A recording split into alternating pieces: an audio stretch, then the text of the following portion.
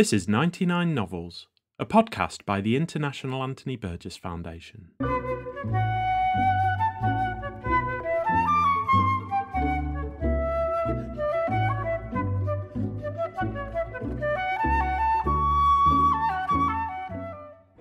In 1984, the writer Anthony Burgess selected his 99 favourite novels in English since the outbreak of the Second World War.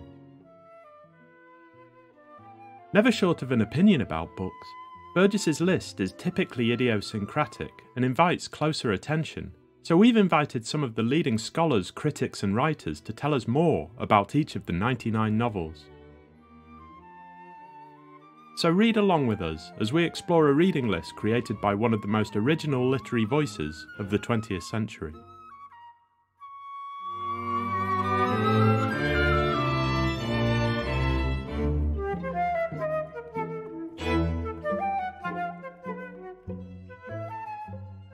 In this episode, we're heading to Mexico to discover Malcolm Lowry's Under the Volcano, with poet, translator, editor, and literary titan Michael Schmidt.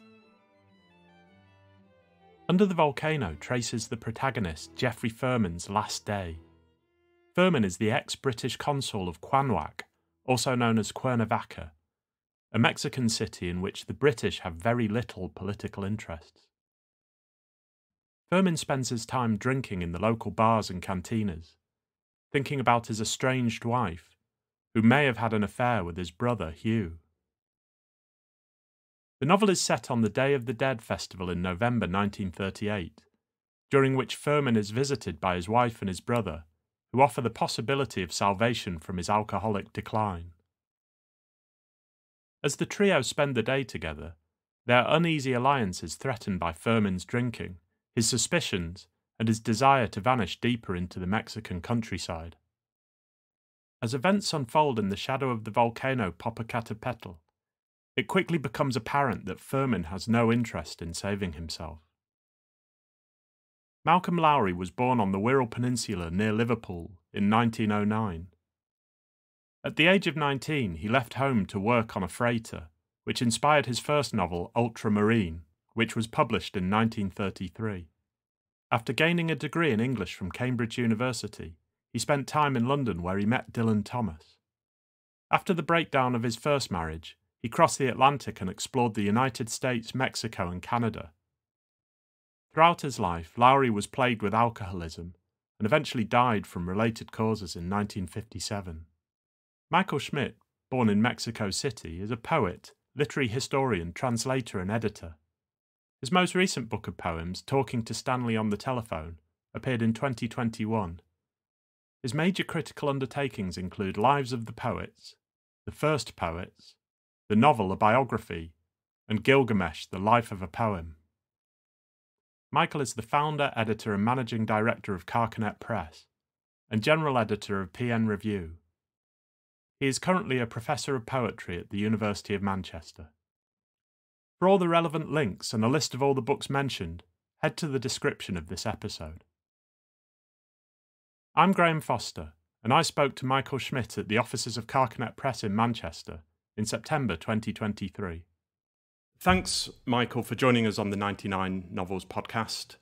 Today we're talking about Malcolm Lowry's Under the Volcano, a novel that you have plenty to say about, I'm sure. But first, we like to get you to sort of describe the novel for people that might not have read it. So what's this novel about, basically? It's about a host of things. I think it is, it's a novel which isn't sure whether it's going to be a novel or a poem. And the language wavers between a kind of realism and a kind of poetic involvement and complexity, which reminds you a little bit of Dylan Thomas at his least clear. It's a novel about alcoholism. It's a novel about escape. It's a novel about love. And it follows the life of one particular character really through to the end. It's not a novel that ends cheerfully, and it's not a novel that progresses very cheerfully. In fact, it's quite a depressing book, and I can't, for the life of me, remember why I loved it as much as I did when I read it early on. But it's a very mighty novel, very powerful, and I'm not surprised that Burgess chose it. Yeah, it's certainly unique. I mean, I've not read anything like it at all, really. Well, the thing it reminds me of in retrospect is something like, oddly enough, like Moby Dick. It's a novel which is always on the brink of going allegorical on you. Also, a lot of it is written and Moby Dick was as well, is written in iambic pentameter, which is really weird because you're reading along and you suddenly think, oh, I've strayed into a Jacobean or even Elizabethan drama. And obviously when Melville was writing Moby Dick, he'd suddenly discovered Shakespeare. There was a new edition of Shakespeare in large type, and he'd read him at school in very tiny type, those little two-column editions. And he wrote to Hawthorne and said, "At last you can see why Shakespeare is Shakespeare." And the wonderful musket of the T across the top of the T across the foot, and he was totally obsessed with Shakespeare. So almost the whole of Moby Dick is in a kind of sprung iambic pentameter, just wonderful run. And there's an awful lot of that in Lowry. But there's also an awful lot of Joyce in Lowry. And the more you read him, I mentioned Dylan Thomas, the more you find that, Lowry must have been reading this at this particular point. So the end of chapter 4, I guess, you're in the territory and in the rhythm of Joyce's the Dead in Dubliners. It's just amazing how much he is parroting other writers. So I think if you know your English literature, you'll get an awful lot more out of this book, and it won't necessarily be positive because you'll think, my God, he's parroting. He's not imitating. You know. Perhaps we'll speak a little more about the sort of literary links of the novel a bit later on. When Burgess was writing his list in 1984, what was the novel's reputation at that point? It's hard for me to say. It is a novel which I read in 1969 when it was given to me as a birthday present by a dear friend of mine at Oxford, Gareth Reeves. And I think Gareth Reeves' father, James Reeves, the anthologist and poet, may well have known Lowry at some stage. I think Gareth gave me the book because it tied in with my own childhood in Cuernavaca, in Mexico. And so it had a kind of cult following in the late 60s, certainly early 70s, and I would imagine it had it. I think it must have continued. I think it still has a bit of a cult following. I know that there are academics in Liverpool who've dedicated their whole imaginative space to it, but I don't think it has quite the same pull as it did in 84 because it is such a hard novel to read. I suppose in 1984 as well, the film had sort of freshly come out as well. Yes, that's right. Yes, of course, and that may have been why Burgess. There is something Burgessy about it in terms of the inventiveness and the fullness of the language. I mean, it's clearly a novel that's invested in language, and everyone was talking about it because of the film, which was a tremendous movie.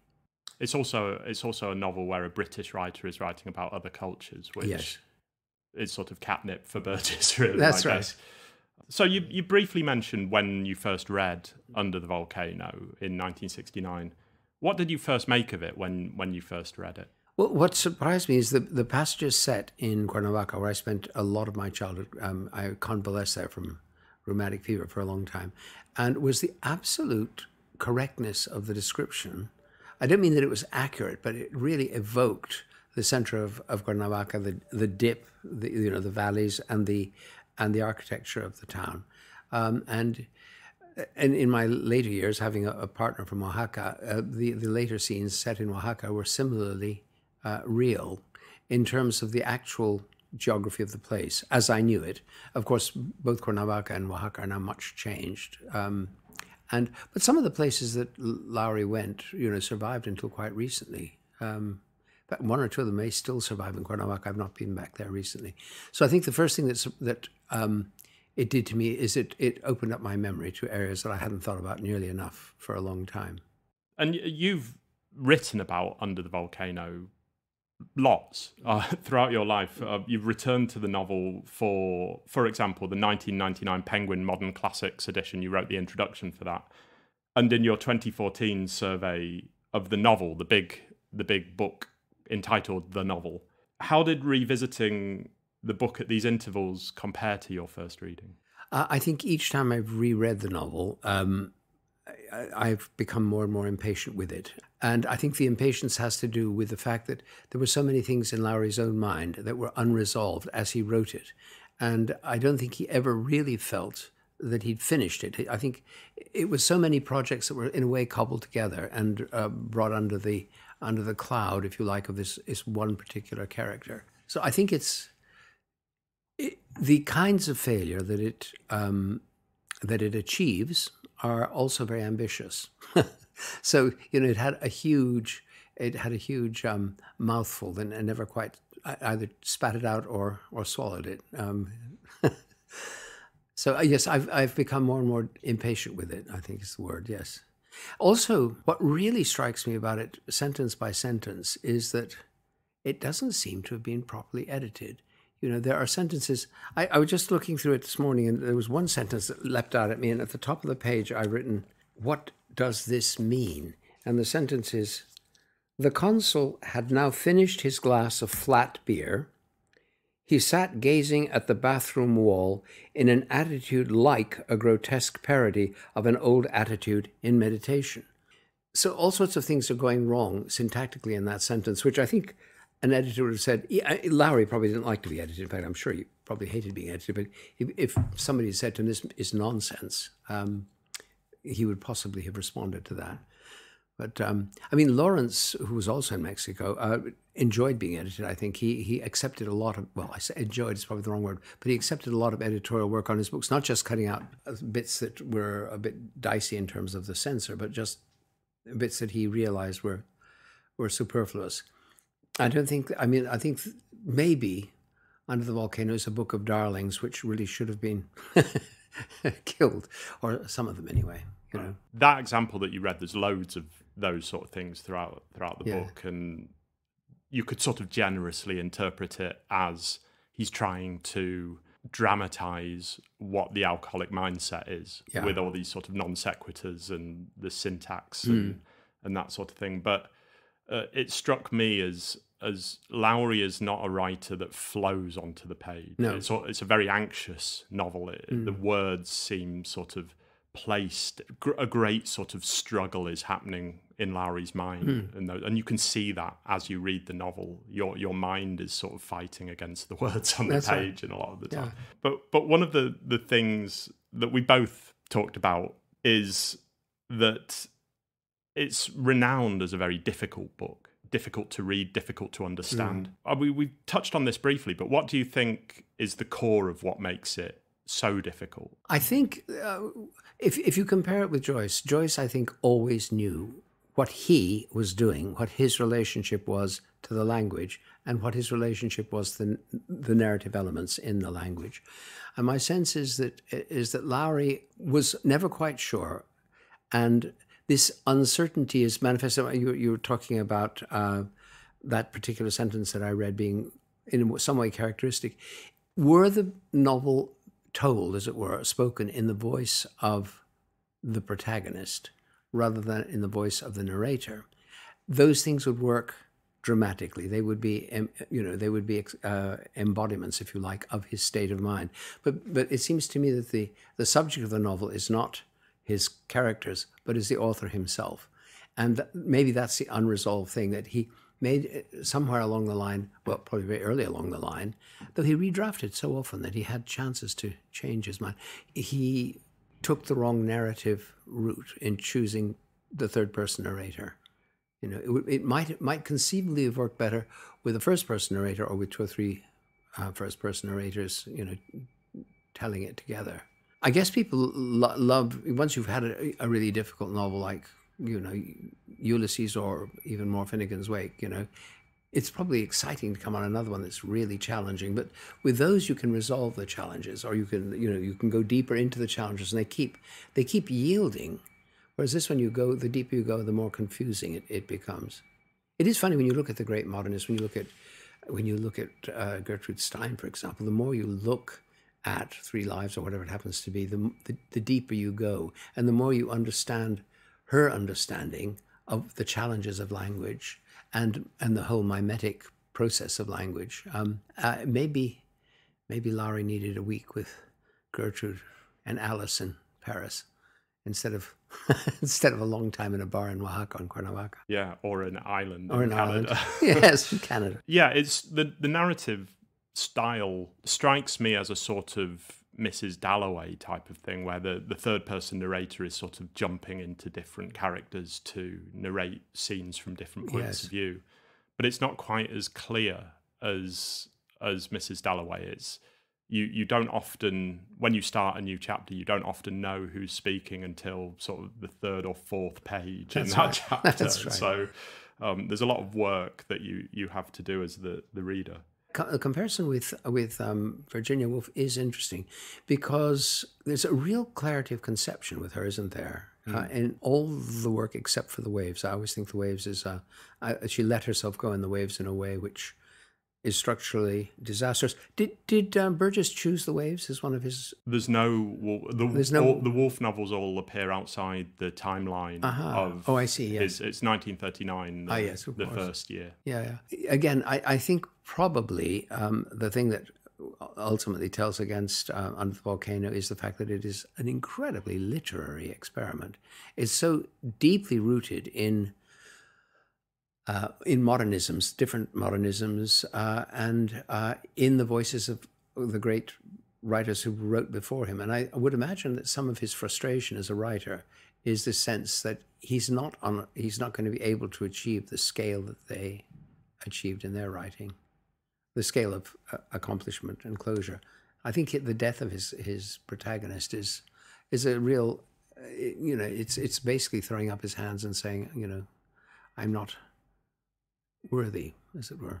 Yeah, I think in terms of reading the novel, when you compare it to some of the more well-known modernists, you're right in that this doesn't seem to be as crisp as some of their writing. Even Joyce is sort of more sentence by sentence, more of a sort of precise writer than Lowry. I think Joyce is always hearing voices as well. I mean, voices of people who have accents and there's not.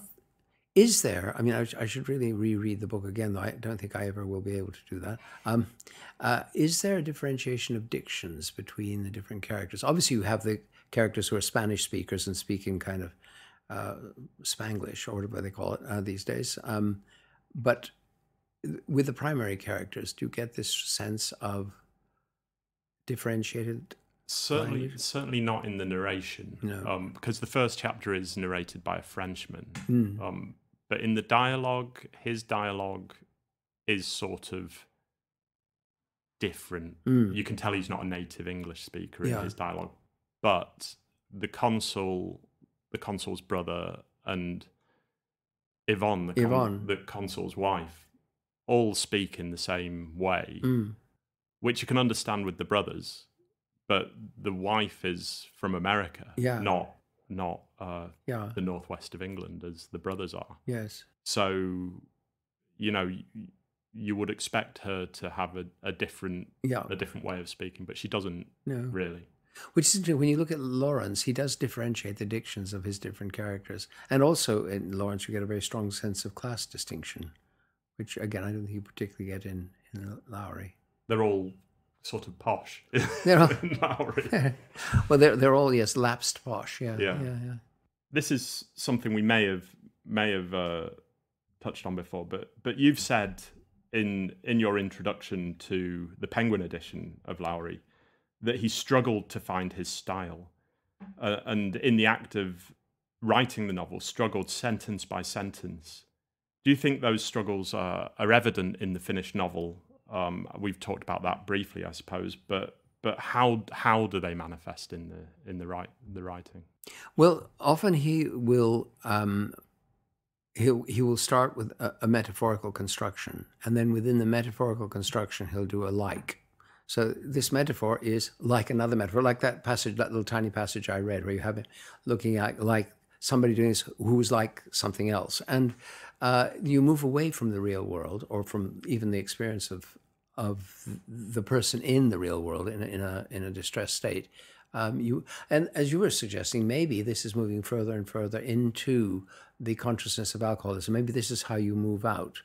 But again, if the voice isn't assigned, And if you're watching someone if you're watching someone going into a deeper and deeper alcoholic state, you would probably not describe them in those terms. It would be their experience rather than your experience of them. I don't know. It's I think that's the struggle never resolves. There are those little moments of repose in the book, like when Firmin is looking out and he sees the volcanoes. He sees Iztaccíhuatl and Popocatépetl and calls them the perfect marriage or something like that. And that's actually a moment of great clarity and of real beauty of observation. Also, it's ironic because, of course, they're not a couple. It's the story about them that entrances him. But those moments are not numerous. There are some very clear pieces of description that sort of leap out of the text. Yeah. There's a point where they're on a bus journey and they find an injured Mexican by the road, and the bus stops and they all get out, which is described very, very clearly. Yes. And subsequently there's a sort of bullfight scene. The bullfight's very where violent, Hugh, the consul's brother, sort of what can only be described as surfs on the back of a bull. And they're very, very astutely dramatized in the novel, I suppose. And I wonder if the clear points are things that Lowry himself has witnessed in Mexico. That's interesting. So that when it's not his imagination at work, but when it's his observation at work, he achieves that a kind of clarity that's not present in the other. That is likely. Yes, I guess that is probably likely. Also, those moments occur when he's not particularly when drunkenness is not the main theme, I guess. I think the kind of concern with alcoholism, or with the alcoholic person and the alcoholic, the effect of alcohol on vision, in both senses of vision, not only sight but also having a vision. That concern overwhelms those moments of lucidity that are really very powerful. That I think probably going back to an earlier question you asked, what was my initial impression? I think when I first read the novel, probably my excitement was at those moments of great clarity. There's a description of a place in the center of Cuernavaca where we, as when I was a little boy, we used to go there and have meals. And it's a very, very accurate description of how it was when I was a little boy. Of course, I was a little boy probably 20 years after he was there. So it won't have changed very much because things didn't change that fast in Mexico at the time. But, and in Oaxaca too, when you walk in the center, which is still much, tourism and gentrification have had their effect, but it's still much as it was when he was there. Certainly the layout of the streets hasn't changed, and some of the old buildings that he frequented haven't changed. You could go to the bars that he went to until recently. The Farola was still open, but it's not now. I was sad to see when I last visited. So in a way, those places still remain real and accountable, if you like, against the novel. Okay, I mean, you mentioned your own experiences of Mexico, and for British readers, I suppose this is one of the big two novels about Mexico that they would approach first, before any sort of Mexican literature, perhaps. Which are the other ones? The Power and the Glory by Graham Greene. There's A Plumed Serpent by Lawrence. Of course, and Lawrence as well. Yeah. And there were a couple. Yes, I think you may be right. Yes, that's right. Yeah. If Under the Volcano is one of the first books about Mexico that British readers would experience, does the novel accurately represent the Mexico that you saw in your youth, particularly Cuernavaca and Oaxaca specifically, and the Mexican culture more generally? I think probably it reflects what a foreigner imagines to be the culture. I don't think it gets very close into the actuality of the cultures. Oaxaca is an amazing state and an amazing city where there are a confluence. There is a confluence of different indigenous peoples. And it's a very diverse, in our contemporary sense of the word, state where everyone may look alike, but they have tremendously differentiated backgrounds and often differentiated languages. I mean, there's still 11, 12, 20, I don't know how many languages of Zapotec, Mixtec, bits of Nahuatl and Spanish spoken within 20 miles of each other, villages that are Zapotecs, villages that are Mixtec, and different dialects of those languages. He doesn't get close to, I don't think, that diversity. And that is the nature of Oaxaca. And the other thing that you get in The Power and the Glory that you don't get in Under the Volcano is a strong sense of the religion. The religious coloring in Mexico is found everywhere. You have the revolution, of course, which tried to expunge it, and he was there after the revolution, but you still had this really strong Catholicism, which obviously Green went for. That's one of the things that really intrigued him. And in a way, it's one of the things that attracted and repelled Lawrence about Mexico as well, the continuing presence despite the revolution of the church. And in a way, you don't get too much of that, do you, in Under the Volcano? I'm just trying to think of churchy bits. There aren't any. It's not a very religious novel, although, I mean, Lowry has said that he based it on Dante's Inferno. Yes. So perhaps that's where his religion lies, in hell rather than in churches. Yes. There is a wonderful phrase they still use in Oaxaca, which is drink until you see the cross. And that's because they used to serve mezcal in little glasses, which were the glasses that the votive candles were in. And each one has a little cross on the bottom. So you drink your poisonous mezcal, you're out of these little glasses. And when you look at the bottom of the glass, you can see the cross. So it means knock it back, drink till you see the cross. I think that actually does occur, doesn't it, somewhere in the novel? I somehow remember somebody saying that to him. I may just be adding that in as a kind of a Lowry adjunct.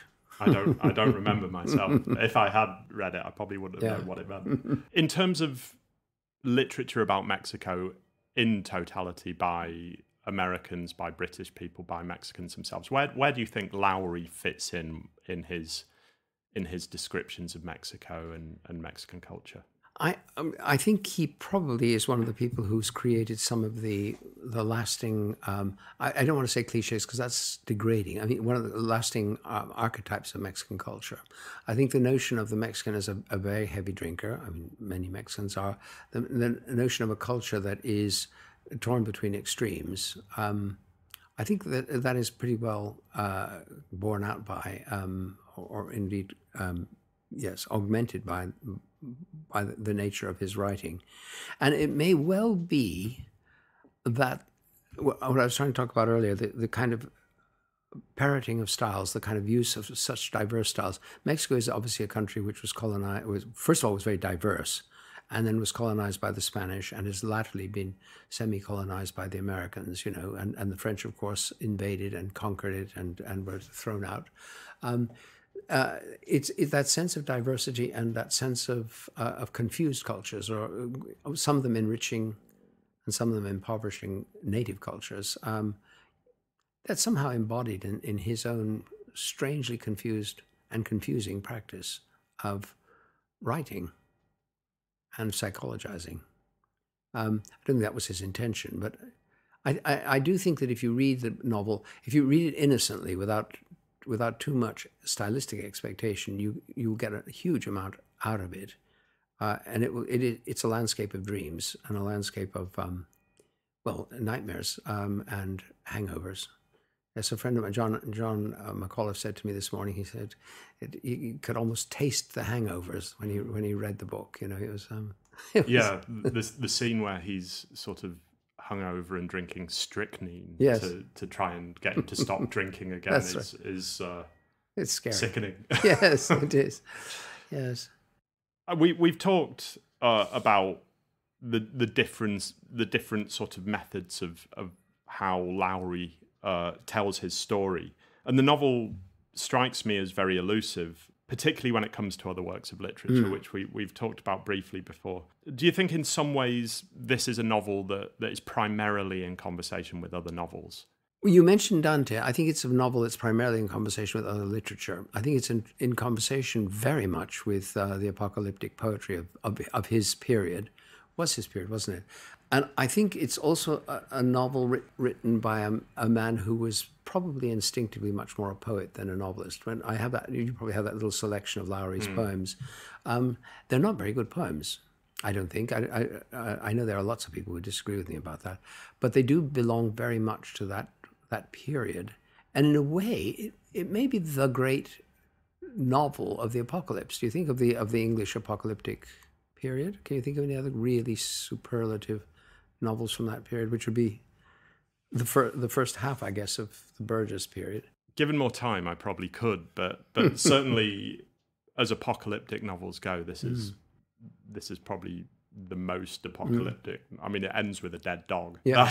You don't get much more apocalyptic. But what's neat about it, too, as an apocalyptic novel, is that there is no huge scientific or technological apocalypse, is there? It's all psychological, cultural. It's all man-made, if you like, not generated by machines or science. It is, yeah. And the sense of doom, right from, I mean, in the first or the second chapter, I think it is, he gets run over by a car because he's drunk and crossing the road.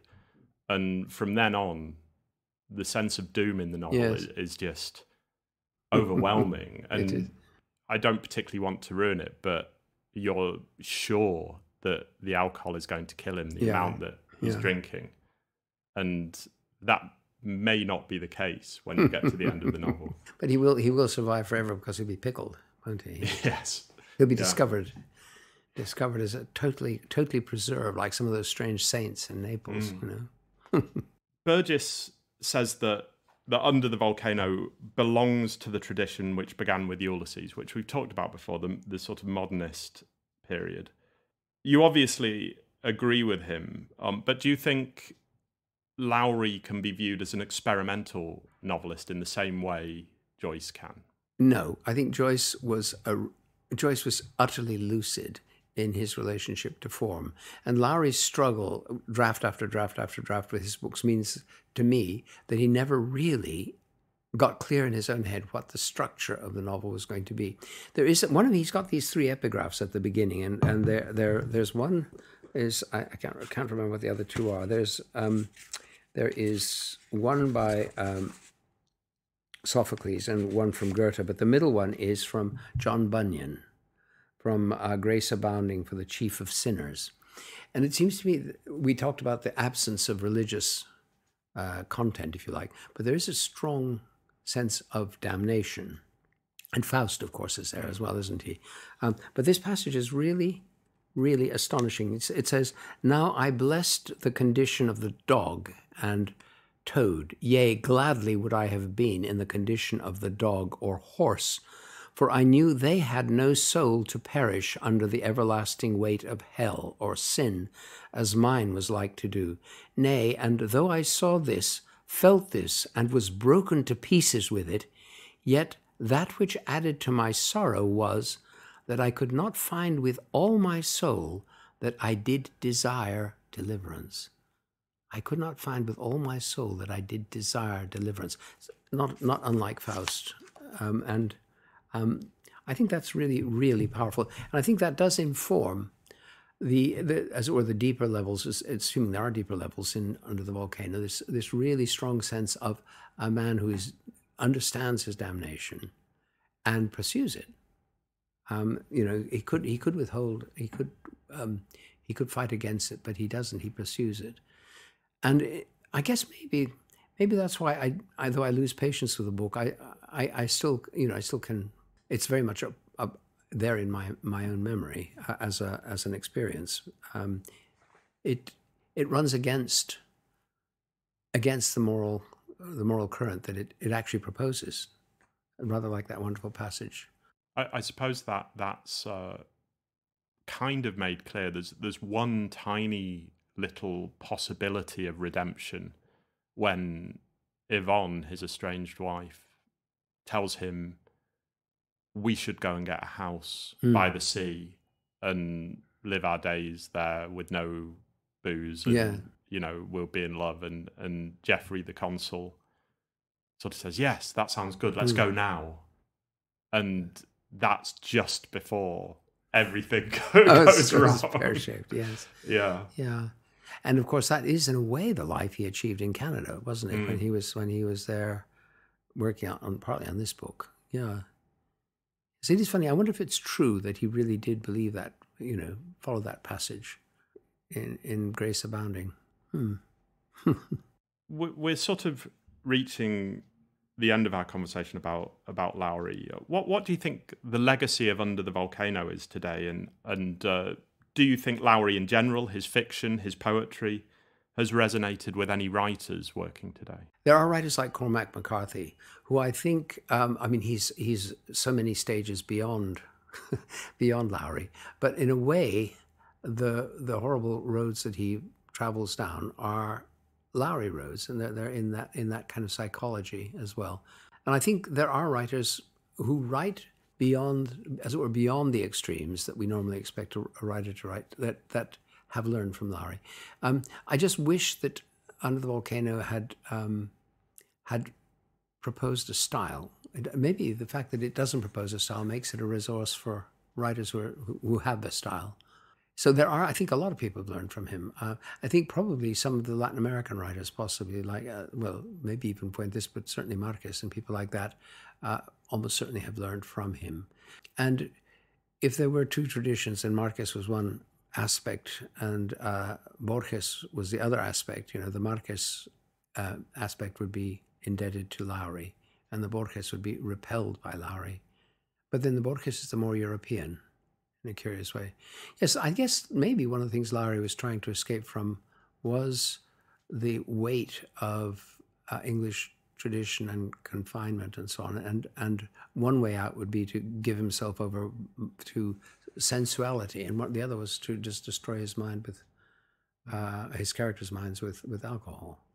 I think maybe the thing that I find most difficult with Lowry is that I always think he's writing about himself. And those bits that you mentioned, which are very vivid, you step out of himself into the world and you see the world, and then soon you relapse into this consciousness, which is very. There's not much room for your own breath in there, is there? No, certainly in the final chapter when Geoffrey is in a bar drinking heavily, very heavily, and he's surrounded by sort of Mexican gangsters and old ladies and pimps, chickens, that sort of thing. It's suffocating. Yeah, the way he writes, that is suffocating. And the protagonist, the consul, sort of the way it's being narrated through his eyes sort of sucks the air out of the room. And whether or not that's a conscious choice that he's made, or whether that's what his mindset was when he was writing that chapter, it's certainly the way the novel ends is suffocating. It is. And again, you're mentioning Dante is very interesting because it goes in the opposite direction, doesn't it? You don't begin in heaven, but you certainly end in hell. Yeah, and the novel name checks Malabauge. Frequently, which is that the lowest circle? That's right. Of hell? Yes. He's the one who's. That's a sort of destination for Firmin. That's right, and that's where Dante starts, isn't it? It's under the volcano, isn't it? My final question, which we ask everybody that we interview for this podcast, is if you could round up Burgess's list to 100, which book would you add and why? It's the period. Remind me of the period again. It doesn't have to stick with the period. It's 1939 to 1984, but the one book I would add to any list of that kind. Well, no, and there are many in translation, aren't there? These are all books in English, but you can mention a book in translation. Well, one of the books in translation would be Natalia Ginsburg's Family Sayings, which she has a wonderful habit, and very anti-Lowry, if you like, of feeling that she wrote a life of Manzoni, and the character in Family Sayings is the protagonist.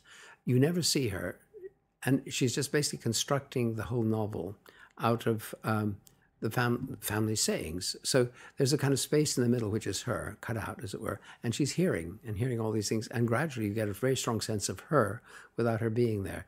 In the Manzoni family, it's about Manzoni, the great Italian writer, but she builds the whole novel out of the people around him, the people surrounding him. So like in Velázquez's great painting of, the Las Meninas, the royal family is looking, and the painter's at the back painting, and you don't see the king and queen, but you see what they see, which is their empire. You don't see them, you see what they see, which I think is the most brilliant bit of magic. And the other novel I would put in any list, Ginsberg was from the 60s, 50s into 80s, I guess, would be Moby Dick by Herman Melville, my novel, which is inexhaustible. There's also a book which is much more Lowry-esque, which is Rabelais, the Gargantua and Pantagruel, but translated by there's a very wonderful translation by the man who did The Honourable Crichton, and I can't remember his name at the moment. In any event, it's a most stunning translation from it must have been the 1600 and something, 15 something, and when I was talking to a friend of mine who was at Cambridge at the time when Ted Hughes and so on were up, and he was a great friend of Hughes's, he said, yes, when he was at Cambridge, everyone was reading that translation. And this particular book, this particular translation had a huge impact on Hughes and Plath and Gunn and others. And it's curious that it's almost never mentioned. But it's something that I think Burgess would have loved and probably knew very well. I think he did. And I've just recorded a podcast about Falstaff by Robert Nye, and that book came up. Yes. Rabelais came up a lot. And we will put the translation in the description of this episode, so people will know it. It's all over my book on the novel. I quote extensively from it. It's one of those books where there's a battle scene, and somebody lops off the top of somebody's head, and the action stops. And Rabelais, who was himself a physician, looks in and describes the interior of the skull. And then the action starts again. It's just magic. It's so surprising and very hilarious, and very cruel, and not very friendly to the church or to the state. Well, that's an excellent choice, a very Burgessian choice. Michael, thanks for joining us on the 99 Novels podcast. It's been a great delight to hear your take on Under the Volcano and your suggestions for books to read. Thank you.